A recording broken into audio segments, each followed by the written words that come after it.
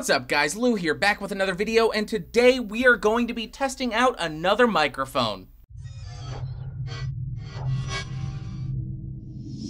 So today we are testing out this guy, and this is the Klim Voice multimedia microphone. And if you are interested in this microphone, it'll set you back about $27 on Amazon, and as per usual, I will link it in the description down below. And in case you are wondering, this is a USB microphone, which means for the majority of people, it will just be plug and play, which is the case for me. And my microphone input gain is currently set at 25% on my computer. So I would normally talk about what you get in the packaging, but all you're getting is the microphone with a USB cable already attached. So let's just go ahead and talk about the build quality. So it is an all plastic build, but at least it feels like decent plastic. It feels a little bit better than the majority of desktop mics I've tested in the past. As far as features, it does have a neck that articulates to help get the microphone into the correct position. It also has a mic mute switch on the neck, so right now you can hear me.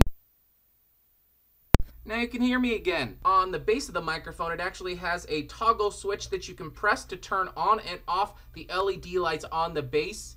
And this toggle switch also adjusts the volume of the microphone. I'm personally not a fan of this toggle switch because there's no way of telling what your actual microphone gain on the mic is set to. And for some reason on the packaging, it seems like they're trying to market it as a phone stand because they show it as a phone stand.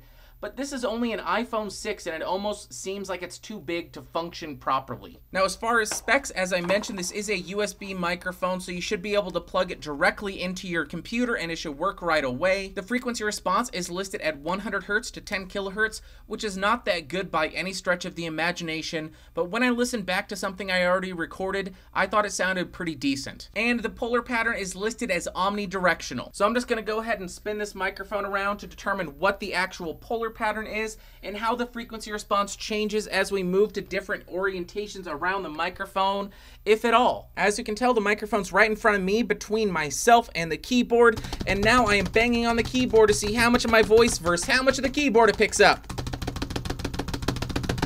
Now I am about 1 foot away from the Klim Voice. Now I'm about 2 feet away from the Klim Voice. Now I'm about 4 feet away from the Klim Voice desktop microphone. Okay, so now you can see that my sound preferences are open. My microphone input gain is currently set at 25%. I'm gonna go ahead, drop it to 0% and slowly increase it so you can hear what kind of background noise is generated by this microphone.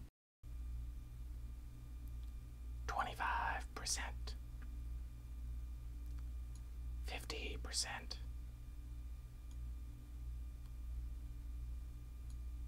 75%. 100%.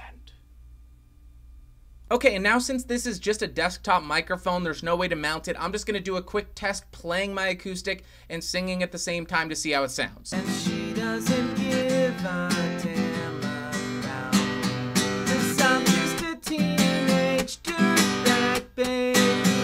So overall, I think it's a decent sounding microphone, but I think the use case is very limited. For gaming, I don't think it's a good solution because it's omnidirectional and it's a desktop microphone, so it'll be sat on your desk right next to your keyboard and pick up all the keyboard noise that you have when you're clickety clacking away playing WoW or whatever. For music, I don't think it sounds that great, but if you are just going to be using this to record your ideas quickly so you don't forget them and just use them to reference in the future, I think this will be fine, but it doesn't record high enough quality to release anything. I think the only real use case for this is just improving your computer's audio if you're Skyping and talking to people online, but for gaming, for music, I don't see it working for that. Alright guys, well I guess that will do it. If you have any more questions about this microphone, go ahead and leave them in the comments down below, and I'll try to get back to you as soon as I can. If you found this fun, interesting, or helpful, thumbs up. If you thought it sucked, thumbs down. If you want more of these videos, go ahead and click subscribe and click on the logo in the corner. If you're interested in this microphone, as per usual, I linked it in the video description down below.